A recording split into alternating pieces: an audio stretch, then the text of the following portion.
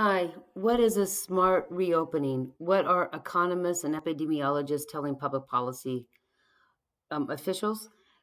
This is a lecture about the one paper we read with James Stock and his colleagues who are epidemiologists.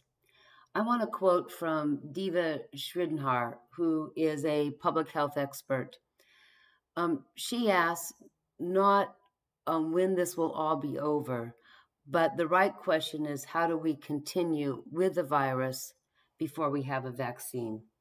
And that is the policy question for this class. How do we have a smart reopening as opposed to a dumb reopening? What the paper poses is a trade off.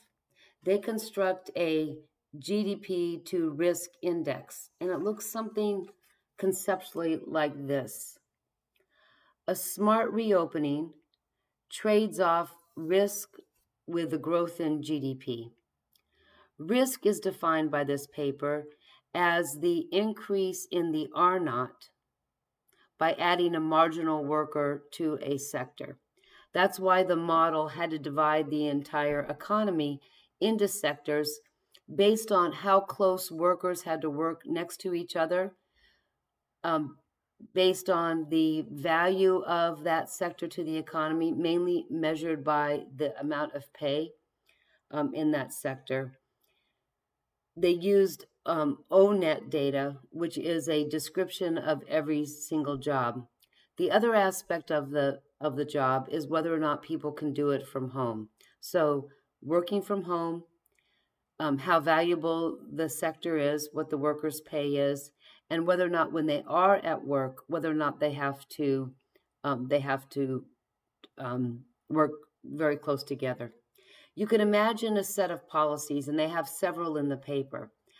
Policies that range from protecting the older workers by not allowing them to go to work, people over 65, versus very strict contract tracing and quarantining using cell phone data, a whole set of policies.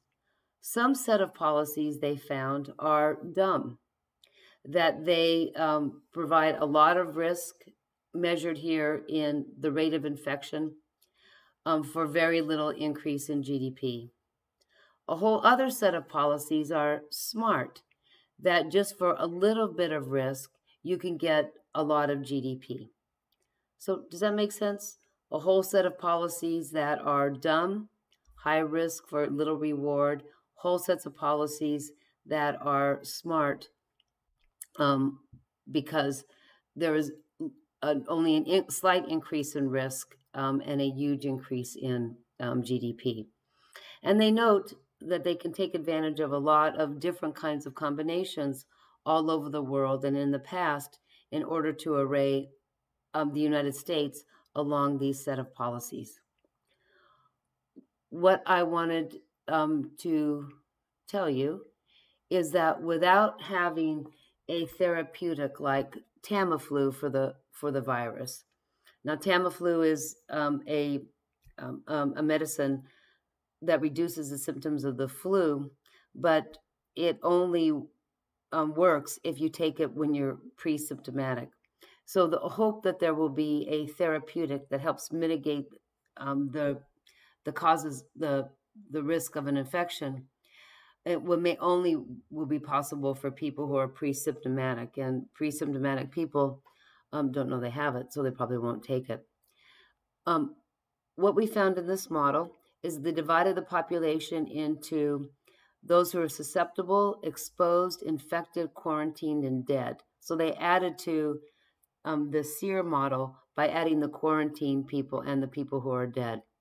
They did some sectorial accounting to account for what sectors were high value. You may spend some time on page 41 looking at their index of high valued industries. You'll see that white collar occupations are coded as high value. People don't have to work very closely to work in those, for instance, and they're very high paid. And depressingly, education services, entertainment, are quite low value because they require close, at least the way we've done it before, close content and not all that much GDP. Now, that's educational services in general, and we've already noted, as also this paper notes only briefly, that if K through 12 sector doesn't take into account the child care aspects, that other ancillary benefit from K through 12, then we might be underestimating the value of that occupation. That sector, opening the K through 12 sector could be very expensive. They found in their simulations that keeping older workers away from the workplace actually did not have very much effect. Withdrawing them from the workplace did not reduce risk that much, because people over 65 have a lot of contact with personal care workers, food service workers. They have non-work related contact, and so it didn't matter that much. They also found that dumb policies were policies that did not limit non-work contact interactions. So we could think of these policies as picking and protecting workers in the high-end sectors, eliminating the low-end sectors. That's in our CPEM model. Do collective behavior, protect workers in high-end sectors, eliminate the low-income sectors, and then mitigate the effect of the second wave with therapeutics and other such, policies. But it turns out that just protecting workers in high-end sectors without reducing their non-work contact wasn't that helpful.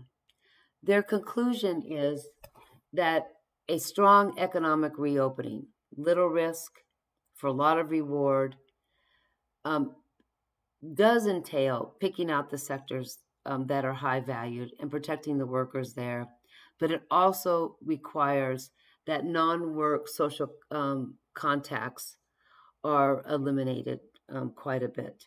And we've been struggling with how do public policy makers put in effective CPO orders or smart ways of getting out of your house. Don't have to do the shelter in place, but as you venture out of the house, be safe, when that behavior depends upon a whole set of factors pertaining to the consumption of COVID-19 news, pertaining to what kind of news that people watch, and probably a whole other factors that we don't know very much about.